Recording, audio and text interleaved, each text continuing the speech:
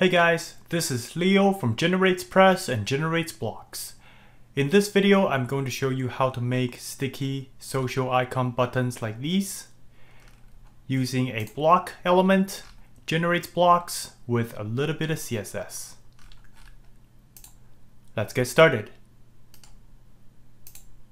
We will start by adding a new block element.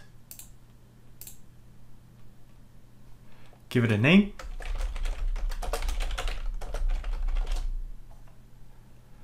Element type will be hook, and we will use the after header hook.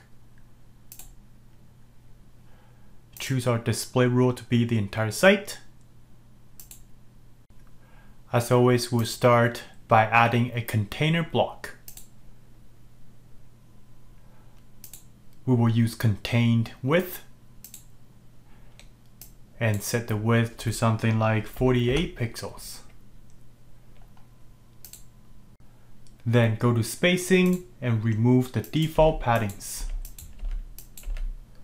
We will also set the Z index to 99 so it goes above all your content. Then head to Advanced and add two CSS classes.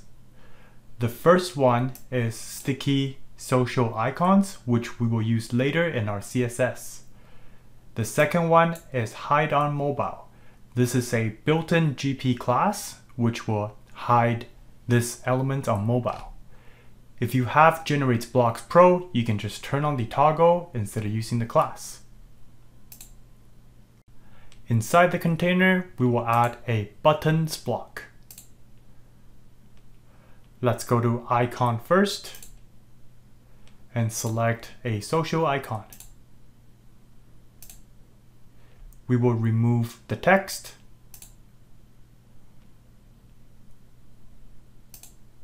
Now let's go to spacing and set all the paddings to 15 pixels.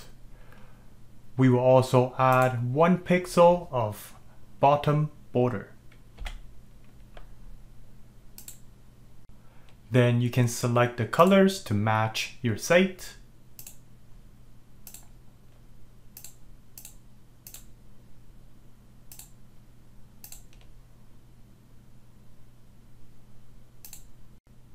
Once you're happy with the button, we can simply duplicate it.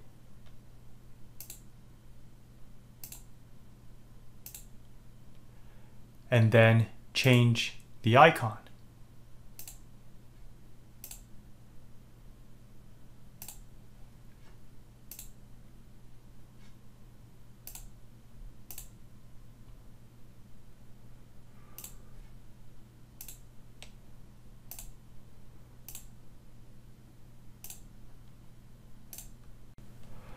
Now we can actually remove the border bottom from the last icon because it's not needed.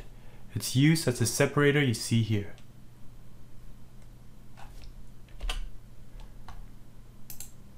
And as a good practice, I like to go to the buttons wrapper and select stack vertically, even though they already are, and fill horizontal space.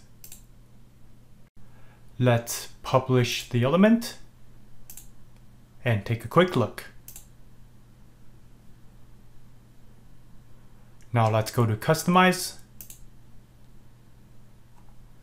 Additional CSS, and add in the CSS here, which I will provide in the description below. So this is setting this element to position fixed, and you can adjust the position here.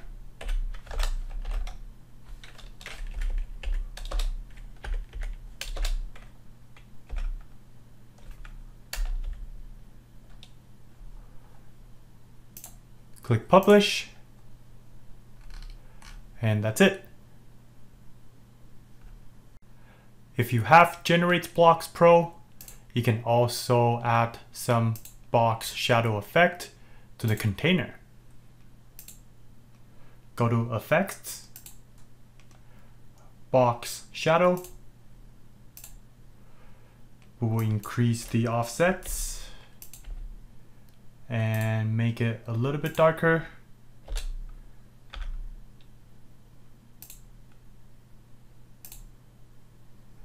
Update. And you can see the box shadow here. That's it for this video. Thanks for watching.